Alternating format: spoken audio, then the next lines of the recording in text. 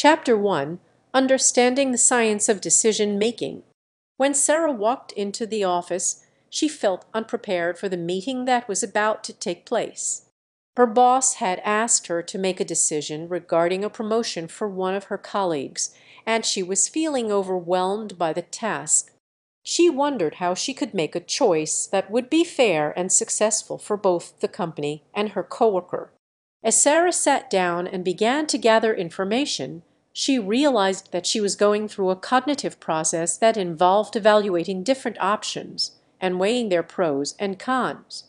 She knew that emotions played a significant role in decision making, and she tried to stay mindful of her feelings so that they wouldn't cloud her judgment. She was aware of the biases that she might have about the person being considered for the promotion and tried to approach the situation objectively. Sarah was also mindful of the heuristics that she used to make decisions in her personal and professional life. She knew that sometimes she relied on mental shortcuts that could prevent her from making the best choice. She tried to avoid falling into those traps and made sure that all the options were being considered fairly. In the end, Sarah made a choice that she felt good about. It was in the best interest of the company and also gave her colleague the chance to advance in their career. She knew that her decision was not perfect, but she was proud of the effort she put into making a thoughtful and informed choice. Sarah's experience illustrates the complex nature of decision-making and the various factors that can impact the choices we make.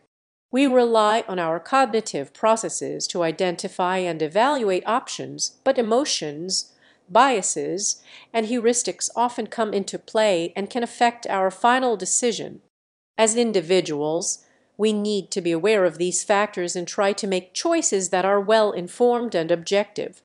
Understanding the science behind decision-making is essential for anyone who needs to make choices in their personal or professional lives. By knowing how our minds work and recognizing the different variables that can impact our decisions, we can become more skillful at making choices that align with our goals and values. In the end, every decision we make is a personal reflection of our character and values. Our choices determine the course of our lives, and we have the power to shape our destiny through thoughtful and informed decision-making. Question: what is the science behind decision-making? Check the video description for the answer.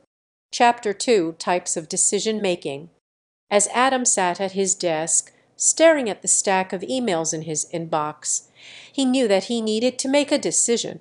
The company's sales were down, and he was feeling the pressure to turn things around.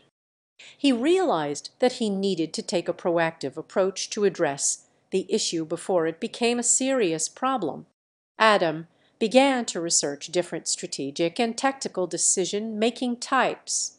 He knew that he needed to make a plan that would address the root cause of the problem, rather than simply reacting to the symptoms.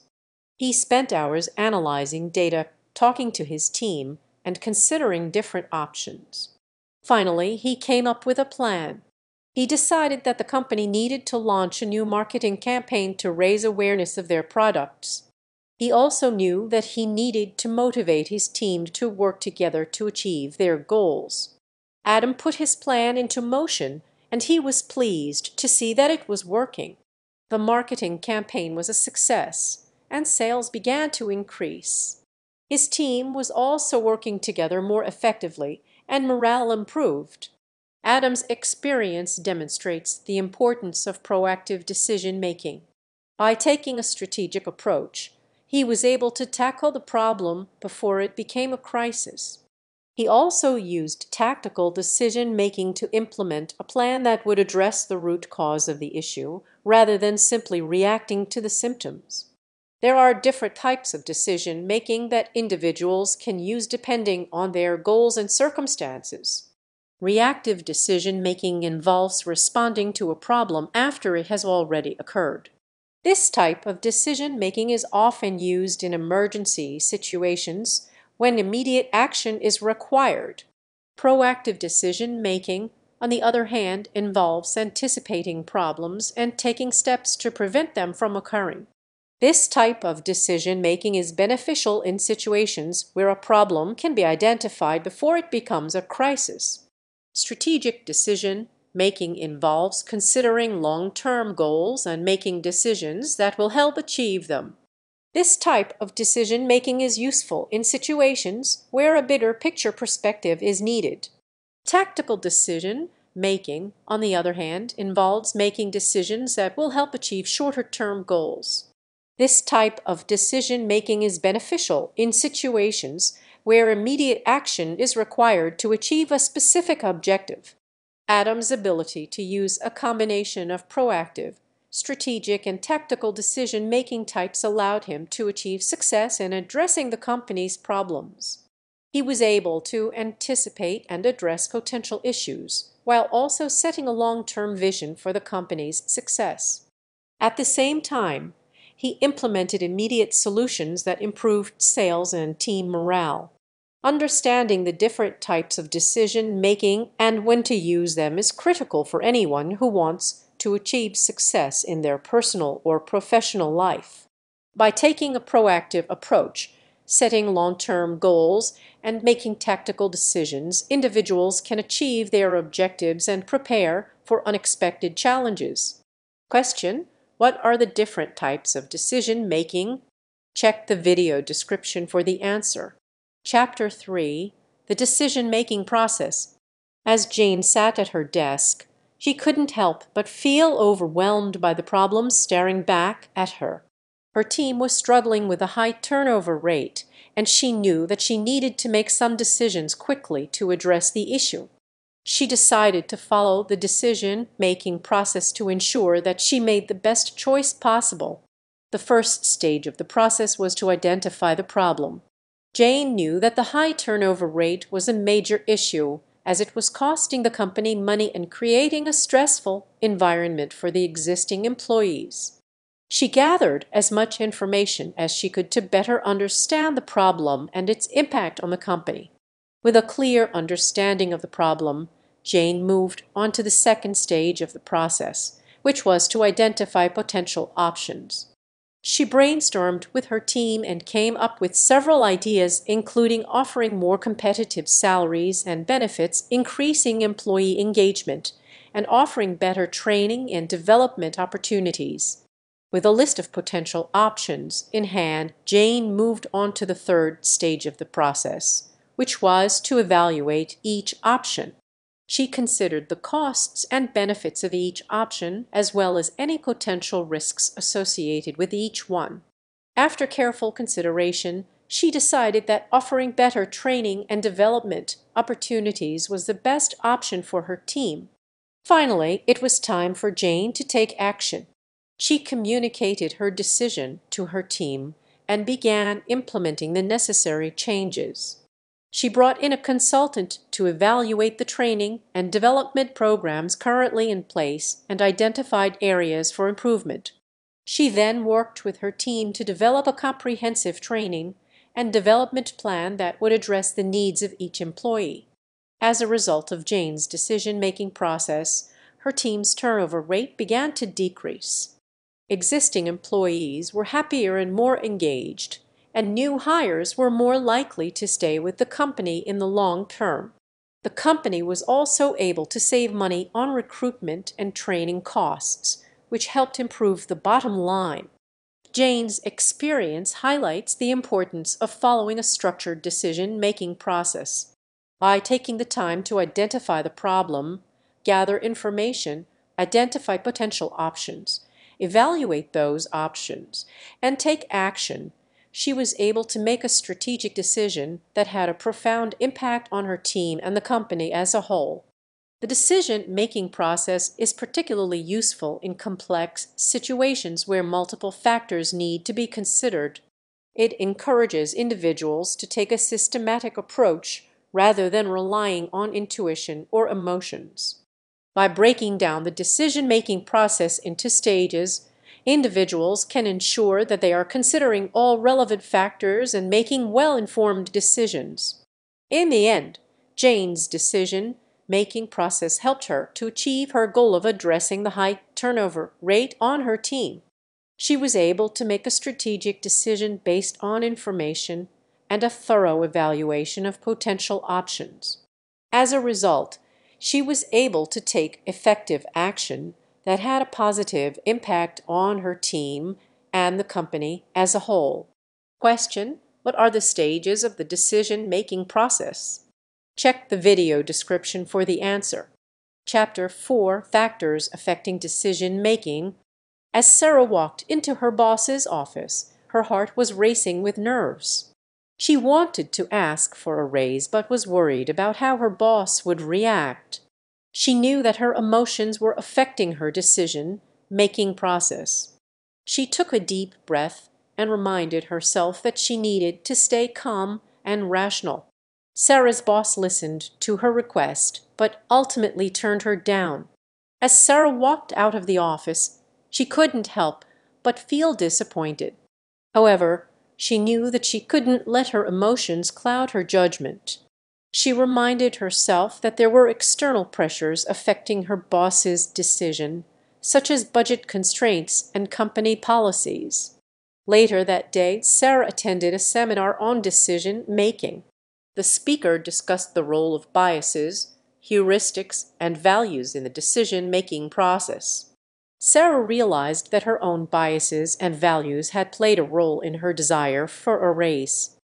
She had been comparing herself to her colleagues and feeling undervalued. However, she reminded herself that her salary was fair and that her worth shouldn't be based solely on her salary. Over the next few weeks, Sarah became more aware of her biases and values and made a conscious effort to see situations from different perspectives. She also learned how to use heuristics to make decisions more efficiently. She realized that heuristics could be useful in situations where time was limited or the decision wasn't critical. However, she also recognized that heuristics could be dangerous if she relied on them too heavily.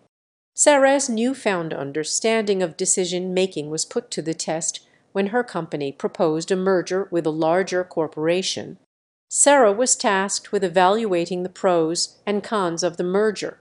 She felt overwhelmed and unsure where to start. However, she reminded herself to take a systematic approach and gather as much information as possible. As Sarah researched the merger, she became aware of her own biases and values. She realized that she was more focused on the potential risks than the potential benefits, which was affecting her judgment. She made a conscious effort to consider both the pros and cons equally. Sarah also encountered external pressures in the decision-making process, as the CEO of the larger corporation was pressuring her company to agree to the merger. She had to remind herself that outside pressures shouldn't influence the decision and that she needed to make the best decision for her company. In the end, Sarah recommended that her company reject the merger proposal. She presented a thorough analysis of the risks and benefits and carefully considered all factors, including her emotions, biases, heuristics, external pressures, and values. Her decision was respected by her colleagues and ultimately proved to be the best decision for her company. Sarah's experience demonstrated the importance of understanding the factors that can affect decision-making. By becoming aware of her biases, emotions, and values, she was able to make more rational and effective decisions. She also learned how to use heuristics efficiently and how to evaluate external pressures. Sarah's newfound skills helped her make critical decisions for her company and improved her overall decision-making ability. Question: what are some factors that can affect decision-making? Check the video description for the answer. Chapter 5: Rational Decision-Making. Sophie had always struggled with decision-making. She was often guided by her emotions and found it difficult to separate her personal feelings from objective criteria. However, when a career opportunity came up that she simply couldn't pass by, it was time for Sophie to shift her approach. She needed to learn how to make decisions in a more rational and objective manner.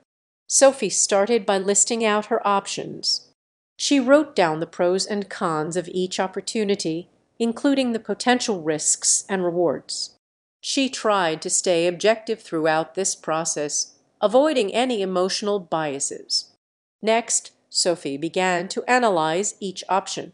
She evaluated how each opportunity aligned with her personal goals and long-term aspirations.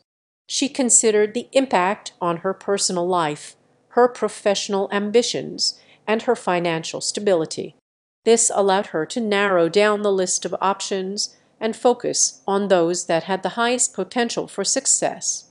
Finally, Sophie established criteria for her decision-making process. These criteria were based on her personal values and the needs of her family. She created a checklist of factors that each option needed to meet, such as salary, location, and work-life balance. As Sophie continued to evaluate her options, she became more confident in her ability to make a rational decision. She was no longer swayed by her emotions or personal biases. Instead, she relied on objective criteria to guide her decision-making process. When Sophie had finally made her decision, she felt at peace. She knew that she had made the best choice for herself and her family. Even though she knew that there would be challenges ahead, she felt secure in her decision. She knew that she had made a well-informed and rational choice. In the end, Sophie learned that rational decision-making is a matter of discipline and practice. It requires a patient and systematic approach that is based on objective analysis and evaluation of options. She encourages others to follow her lead and adopt a rational approach to decision-making. By doing so, they can achieve their goals and live a fulfilling life. Question: what is rational decision-making? Check the video description for the answer. Chapter 6: Intuitive Decision-Making. Sophie had always been a thinker. She would analyze and evaluate every option before making a decision. However, over the years, Sophie discovered that sometimes the best decisions come from within, from your gut feelings and instincts. Sophie had just started a new job, and despite the positive feedback from her colleagues, Sophie found that something was off. She couldn't put her finger on it, but her gut feelings told her that this wasn't the right fit for her. Even though this job provided her with a stable salary and excellent benefits, Sophie couldn't shake the feeling that she didn't belong there. One day, Sophie decided to take a walk during her lunch break. As she was walking, she came across a small boutique that caught her eye. Sophie had always loved fashion and design, and something about the boutique intrigued her. She went inside and started to browse the racks.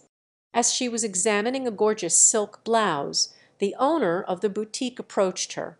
"Can I help you find something specific?" the owner asked. Sophie hesitated before responding. There wasn't anything specific she needed, yet she was drawn to the store. She explained this to the owner, and they started chatting. Sophie found that she had a lot in common with the owner and even some similar life experiences. They talked for a while before Sophie realized that it was time to go back to work. As Sophie walked back to her job, she still couldn't shake the feeling of warmth that she had experienced while talking to the boutique owner. It was then that Sophie realized that her gut feelings had started her on a new process of decision-making. She began to realize that sometimes the answers are not always in our logic, and other times they might not be in a perfect formula. However, sometimes it takes courage, trust, and that we listen to ourselves in a different way. Sophie knew that she needed to leave her current job. And even though the idea of leaving a stable income and job security made her feel uneasy, she knew that her instincts were right. She needed to pursue something that made her feel passionate and fulfilled. Sophie took a leap of faith and quit her job. She reached out to the boutique owner she had met and expressed her interest in working in the fashion industry. To Sophie's surprise, the owner offered Sophie a job at the boutique, explaining that she needed someone with Sophie's organizational skills and passion for fashion. Sophie started working at the boutique and immediately felt an incredible sense of fulfillment. She felt happy and whole, knowing that she was doing something that aligned with her values and dreams. The job at the boutique allowed her to pursue something that she was passionate about and gave her a sense of purpose that her previous job never had. Sophie's instinctive decision proved to be the right one, and she helped to create an innovative process in making decisions. Sophie realized that sometimes the answers we need are within ourselves, and we just need to trust our instincts. And while the process might not always be comfortable or easy, sometimes you have to make the leap of faith. Question: what is intuitive decision making? Check the video description for the answer. Chapter 7: Group Decision Making. As they sat around the conference table, each individual brought their own unique perspective to the collaborative decision-making process. The group was tasked with determining the best way to allocate the company's resources for the upcoming quarter. Some individuals had data-driven input referencing past financial reports and projected profits. Others brought creative solutions to the table, suggesting a bold marketing campaign or developing new product lines. It was clear that everyone had a stake in the decision and was passionate about finding the best solution. While the group was varied in their approaches, everyone shared a common goal: to make the best decision for the company's success.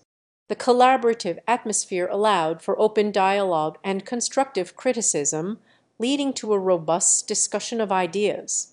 After hours of deliberation, the group finally reached a decision that satisfied all parties involved.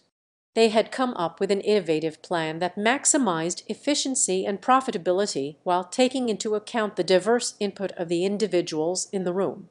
The success of the group decision-making process had proven that the whole was truly greater than the sum of its parts. By utilizing the diverse skills and perspectives of each individual, they had come up with a solution that was more innovative and efficient than anything one person could have come up with alone. As they left the conference room, the individuals felt a sense of pride and accomplishment. They had come together as a team to achieve something great and had proven the power of collaborative decision-making. From that day on, the company made a conscious effort to prioritize this approach to decision-making. They recognized that individual input was important, but that sometimes the best solutions came from a group effort. Through collaborative decision-making, the company continued to flourish, achieving new levels of success and innovation. The individuals within the organization felt valued and listened to, as their unique perspectives were consistently taken into account when making important decisions. The group decision-making process had created an environment of trust and respect, fueling the success of the company as a whole. The individuals felt empowered and motivated to work towards the common goal, knowing that their efforts were contributing to something greater than themselves. As the company continued to grow and evolve, they never forgot the power of collaborative decision-making. It had become ingrained in their culture, contributing to the ongoing success and prosperity of the organization. The individuals within the company felt proud to be a part of such a collaborative and innovative team, knowing that their contributions were valued and appreciated. Question: what is group decision-making? Check the video description for the answer. Chapter 8: Decision-Making Biases. As the team gathered around the conference table, they knew that the decision they were about to make was a critical one for the company's future. They had analyzed the data, considered the alternatives, and brainstormed potential solutions. But even with all of their efforts, they were still susceptible to common biases that could lead them astray. One of these biases was confirmation bias, the tendency to search for information that confirms one's preconceptions and ignore information that contradicts them. The team realized that they had become too attached to one particular solution, dismissing other options that could be just as viable. They had to take a step back and re-examine their assumptions, considering all possibilities with an open mind. Another bias that they had to contend with was anchoring bias, the tendency to rely too heavily on the first piece of information received when making a decision. The team realized that they had become anchored to a particular set of data points, preventing them from considering other variables that could change the outcome of their decision. They reminded themselves to keep an open mind and consider all information equally, rather than giving preference to one source over another. But perhaps the most insidious bias that they had to guard against was the sunk cost fallacy. This was the idea that people tend to continue investing in a losing proposition because they've already sunk time, money, or effort into it, even if it no longer makes sense to do so. The team recognized that they were in danger of falling into this trap, as they had already invested a significant amount of resources into a particular project. However, they reminded themselves that the past investment was irrelevant to the current decision, and that they needed to focus on what would be most effective moving forward, regardless of what had come before. With these biases in mind, the team was able to make a clear-eyed decision that took into account all relevant information and options. They recognized that fallacies and biases were common in decision-making, but that by staying aware of them, they could avoid their worst effects. As the meeting broke up, the team felt confident in their decision and proud of the work they had done to get there. They knew that their decision was not a perfect one, and that they would never be able to completely eliminate the biases that threatened to distort every decision. But they felt that they had done their due diligence and taken every precaution to ensure that they were making the best decision possible given the information at hand. As time went on and their decision was implemented, they saw positive results, confirming that they had made the right choice.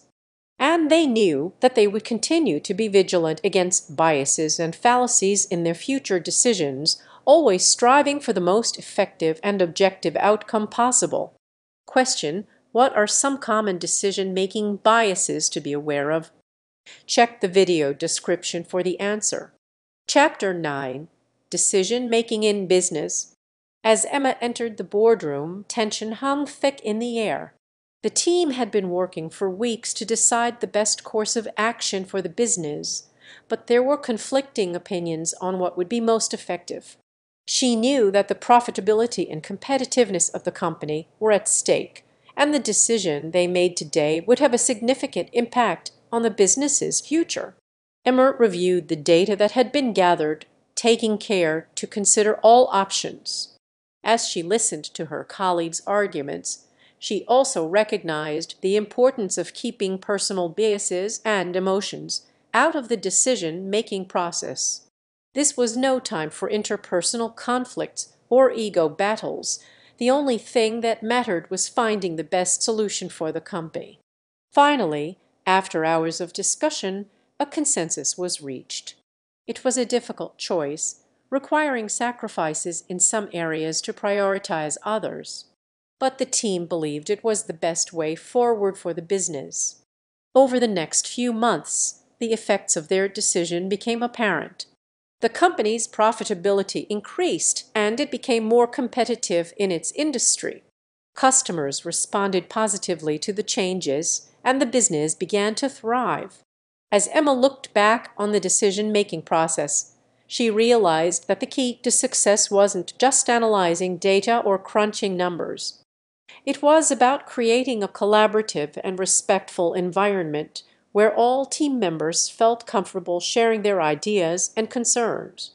It was about recognizing personal biases and working to eliminate them from the decision-making process. And it was about keeping the ultimate goal of the business's success in mind, even when faced with difficult choices. Emma recognized the importance of ongoing decision-making in business and that it was a skill that required constant honing and refinement. She made a commitment to continue learning and growing in this area, seeking out resources and tools to support effective decision-making in the future. As the business continued to thrive, Emmer realized that their decision-making process had been a crucial factor in its success. Even when faced with tough choices, the team had been able to rise to the occasion and find the solution that was most effective for the business. And as Emma looked ahead to the future, she knew that this skill would continue to be essential for the growth and sustainability of the company. Question: how does decision-making relate to business? Check the video description for the answer. Chapter 10: Decision-Making Strategies. Emma had always been dedicated to her work, but she never realized how much effort went into decision-making until she became the manager of her team. With multiple projects constantly in motion, it was vital to have effective decision-making strategies in place to keep productivity high and minimize errors. One of the most useful tools she learned to use was cost-benefit analysis. This technique allowed her to weigh the potential costs and benefits of each decision, helping her determine the best course of action. It was especially useful when assessing new projects, as it allowed her to assess the potential risk and reward before committing resources.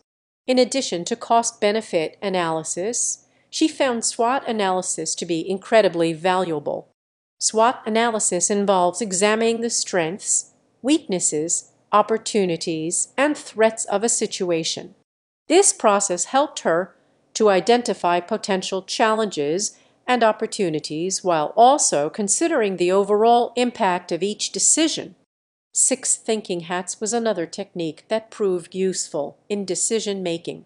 This process involves wearing different hats to approach a decision from different angles, such as creative, logical, or emotional perspectives. By looking at the situation from multiple viewpoints, Emma was able to consider all potential outcomes and make informed decisions that accounted for different perspectives. Over time, Emma learned to develop her own decision-making strategies that incorporated these techniques and others.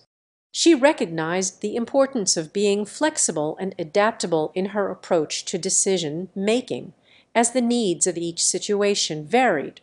One thing she always kept in mind was that strategies were not one size fits all. What worked for one decision might not work for another, and she made sure to take the time to consider the specific nuances of each situation before selecting the appropriate approach. Most importantly, Emma learned to trust her instincts. While it was important to use analytical tools and strategies, she recognized that there was also a place for intuitive decision-making. She learned to cultivate her own instincts and to trust them when faced with difficult or uncertain decisions. As Emma looked back on her growth as a manager, she realized that decision-making was not just a matter of making the right choices, it was also about learning from mistakes and making adjustments when needed. With each decision, she gained greater clarity and confidence, honing her skills and deepening her understanding of the factors that influence effective decision-making. Through her dedication and hard work, she had become a skilled decision-maker, capable of making confident and informed choices even in the most challenging situations. As she looked ahead to the future, she was excited to continue refining her decision-making strategies and exploring new tools and techniques that would help her and her team succeed. She recognized that the ability to make informed, effective decisions was essential for the growth and success of the business, and she was determined to continue building her skills in this area. Question: what are some common decision-making strategies? Check the video description for the answer. Chapter 11: Improving Decision-Making Skills. As a team leader at her company, Sarah was constantly looking for ways to improve her decision-making skills. She knew that biases could cloud her judgment, and that diverse opinions could help her see things from different perspectives. So, she decided to implement some new strategies to help her make more mindful decisions. First, she started practicing mindfulness meditation every morning. This helped her clear her mind and become more aware of her thoughts and feelings. With a clearer mind, she found that she was better able to make decisions without being influenced by her biases. Next, she started analyzing her past decisions to identify any patterns or biases that she might not have been aware of. She started keeping a journal where she wrote down the factors that influenced her decisions. By being more aware of these factors, she was able to make more informed decisions in the future. Another strategy she implemented was to seek out diverse opinions.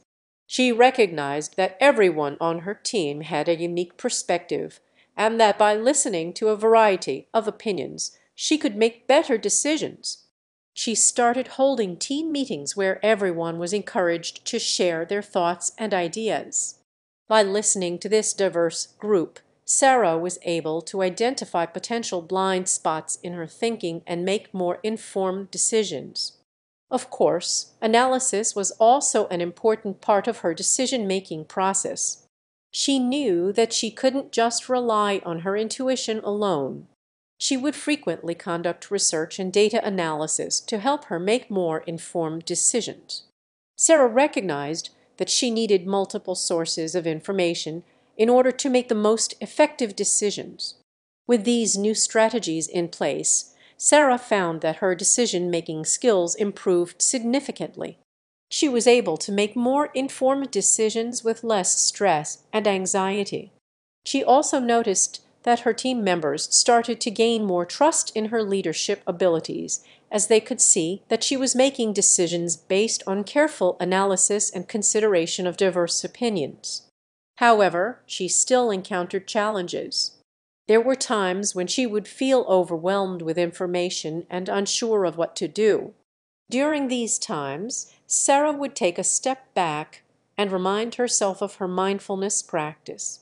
She would take a moment to clear her mind and recenter herself before continuing with her decision-making process. Ultimately, Sarah knew that improving her decision-making skills was a continuous process.